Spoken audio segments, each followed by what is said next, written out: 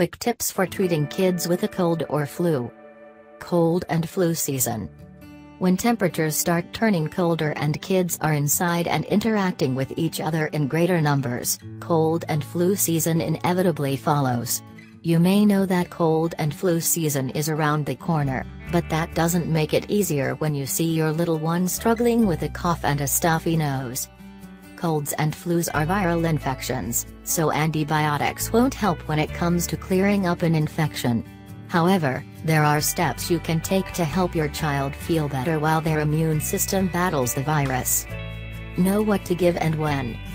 Adults can easily take cold and cough medications, but the U.S. Food and Drug Administration recommends against children under age 4 taking over-the-counter cold and cough medications. If your child has a fever or symptoms of a cold, and is under age 4, call their pediatrician to determine first if you need to give any medication, and how much you need to administer. Remember that a fever is the body's way of fighting off an infection. When your child has a low-grade fever, this does not always need to be controlled with over-the-counter medications. Call your child's pediatrician first to find out if your child needs medication. If it's recommended that your child take medication, remember to check the dosing information when using either children's or infant acetaminophen, Tylenol, as they may be different. Stick to just one type of medicine to avoid giving the wrong dose. Check the label on the bottle for the concentration of acetaminophen. Let your child's pediatrician know what type you are giving your child, and make sure you understand how many milliliters or half milliliters you should give your child. If your child is over 6 months old, you may also give ibuprofen to help control fever or pain.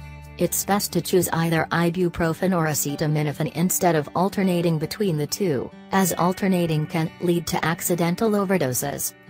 You may find it difficult to measure out medications in the cups that are included with the bottle. If you're concerned about using the provided measuring cup, talk to your local pharmacist.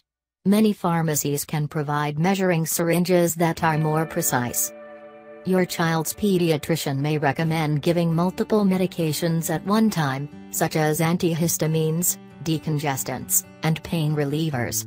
If this is the case, make sure you read the labels of all medications carefully, to avoid accidental overdose. For example, some decongestants include the pain reliever acetaminophen. Your child could get very sick if they take a decongestant with acetaminophen, and a separate medication with acetaminophen. Make sure to write down which medication you gave and the time you gave it, so that you don't give too much. Remember that you should never give aspirin to a child who is 18 years old or younger. Aspirin can cause a rare disorder known as Reye's syndrome in young people. Offer plenty of fluids.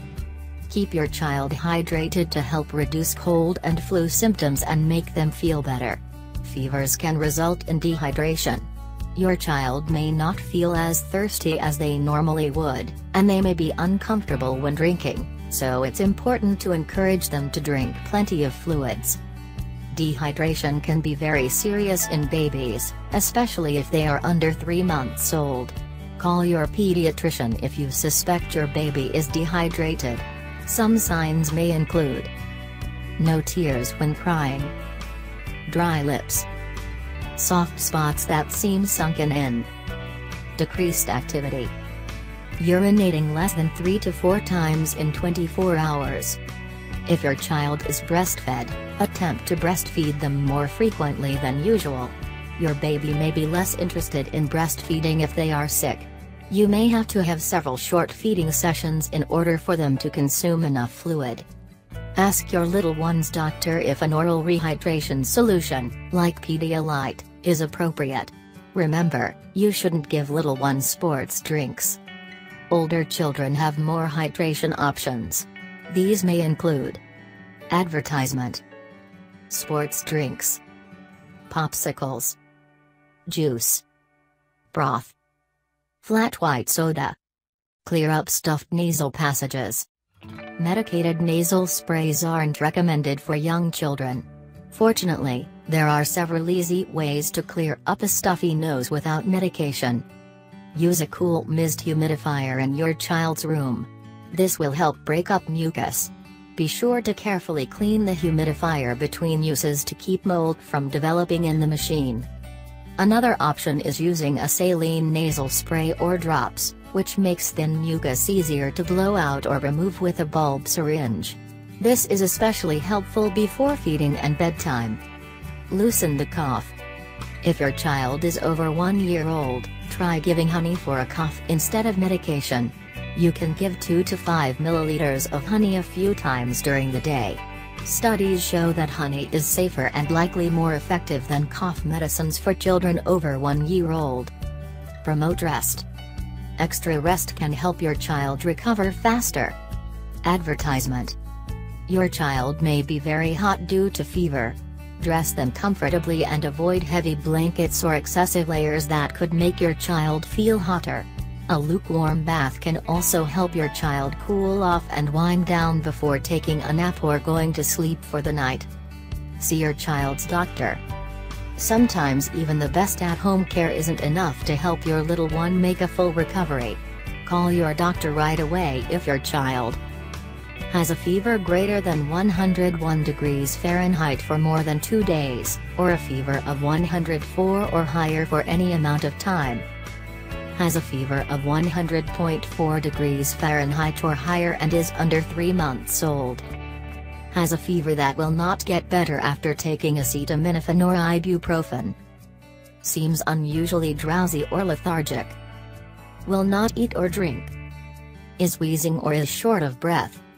You should always call your child's pediatrician if you have any concerns or questions about their health. Surviving cold and flu season.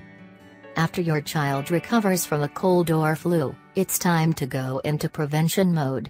Wash all surfaces they came into contact with before or during their sickness. Encourage your children and your other family members to wash their hands regularly to keep future germs at bay. Teach your child not to share food, drinks, or utensils when they eat to avoid spreading germs between them and their friends. Keep your child out of daycare or school when they are ill, especially when they have a fever.